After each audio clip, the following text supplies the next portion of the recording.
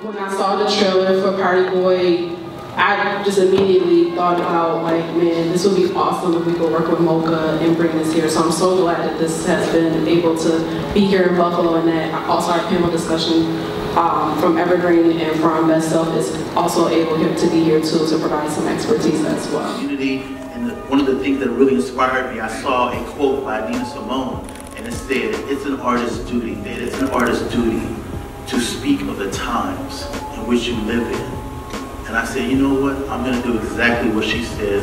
I'm going to be that artist to speak about what's happening right now in this time in my community. And that's what started the creation of Party Boy.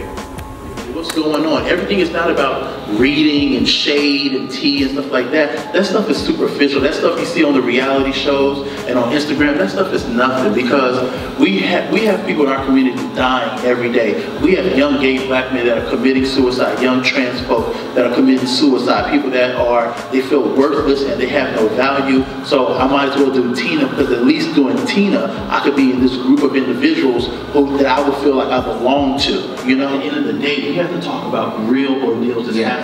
So you talking about Grindr, you talking about Jack, and all these different elements, this is a part of our community. A lot of us use it. I've used it before, you know, and I'm not ashamed of it. As soon as we start opening up spaces and getting real with each other, and stop trying to be cute and say, well, I don't do this and I don't do that. It's the moment our younger gay kids can come up and say, you know what, I'm going to be 100% about what I do and how I do it and how I can help myself and others. Oftentimes our boys are exploited. And I use the term boys because I had an experience working at the DA's office, and many times young black men were victims of sexual violence, and that is a story that is not told. We don't talk about issues like this in a way where our young black boys can be the faces of human trafficking. I guess older demographics within the LGBT community, some of them are not aware, and then especially some of our straight brothers and sisters are not aware. You know, when they see it, it's kind of like jaw-dropping, but it's happening in plain sight. And I like what you touched on and talking about being vulnerable. I mean, in our society, a lot of times we see young black boys as a predator. Some people see them as predators, and that's a part of the reality. When you go out and you meet or a police officer stops you, or someone says, you know, come here, this is how you need to act, this is how you need to do these things, because they don't necessarily, they see our kids, our boys as boys. Sometimes they just see them as men, and they'll treat them as so. Just like you saw in the Netflix special, When They See Us, you know, those young boys who were treated as men. You saw how that played out. The same thing kind of happens with this situation. Some of these people are in economic, you know, socioeconomic hardships, and, you know, they're being preyed upon because of their financial status is very low, and so, you know, this is a way out in their eyes, but then they end up falling victim to something that they're unaware. When you talk about being black and gay, or being Latino and being gay, and then going into a space where our name should be just as known as any other person within the heterosexual community, and you spoke about like the Eric Gardners, but you never heard of the Jamel Moores or the Timothy Deans, and a lot of times that's because there's like a double-edged sword, or kind of like there's a hypocrisy when it comes to, okay, we're gonna fight the black fight, but if it's the black gay fight, we may not be as focused on it. I interviewed and researched about over 120 people. And in most of those people, I'll say about 80% of the people said they were introduced to crystal meth from their boyfriend, and most of those people who said they were introduced to it by their boyfriend was working in sex work. And that individual was introduced to it by going into certain white enclaves where they were escorting and were introduced to it themselves, because historically in the black and Latino LGBT community, our drugs of choice have always been alcohol and marijuana. If we take out the exception of the crack era, that happened in the late 80s, early 90s, but when we're talking about early millennials and Gen Z demographics, they weren't really around per se during the crack epidemic. So that connection is not realistic, you know, where I'm in my mid-30s.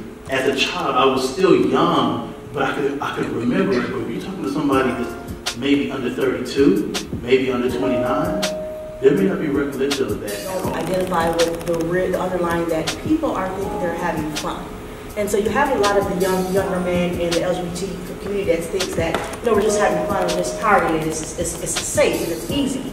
And so what happens is that fun period turns into that vulnerability where you no longer have a choice. But one of the questions that comes up to my mind is, how do you even engage a conversation with someone who might be more on the combative side to even get any kind of support or any kind of referral to any services in the community? Like, how do you even try to engage in that conversation? When it comes to their substance use, they've probably faced numerous stigmas and prejudices up to the point that led them to use substances, right? So in a lot of cases, drug use is like a coping mechanism or a way to adapt with conditions and systems that are playing out in their lives, I would say.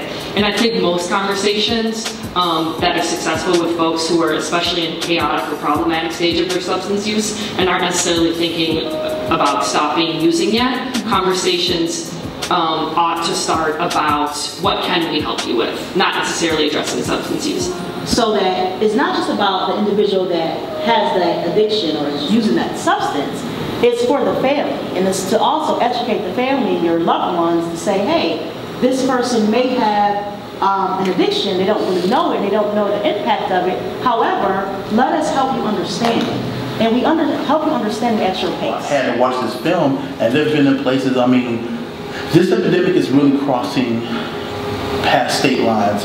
I mean, I've toured Toronto, London, Manchester, Paris, Alabama, Jackson, Mississippi, Tulsa, Oklahoma, and every LGBT community of those names I just gave you, especially DC and Baltimore and Atlanta, their black community is suffering through the crystal meth epidemic.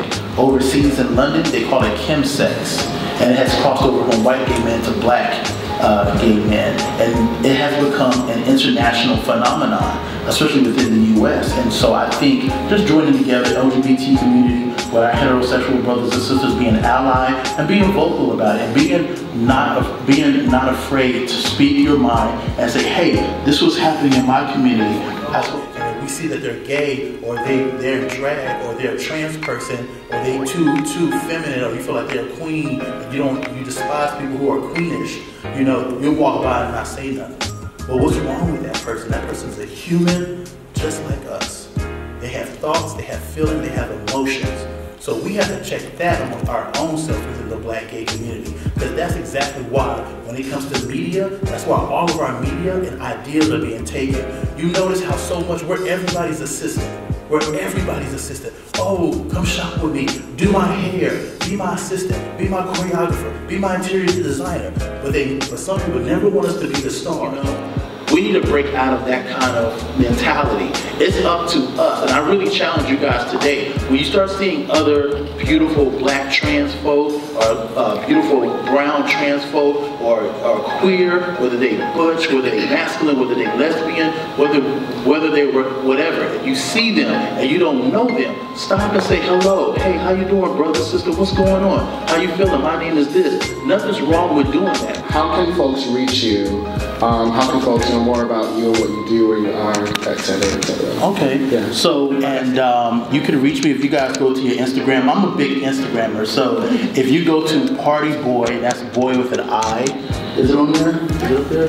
Okay, the way that's spelled for Party Boy, if you go to Party Boy Documentary on Instagram and press follow, you'll see all the updates. If you go on Instagram and do Michael_Rice on Instagram and Facebook, it'll all pop up.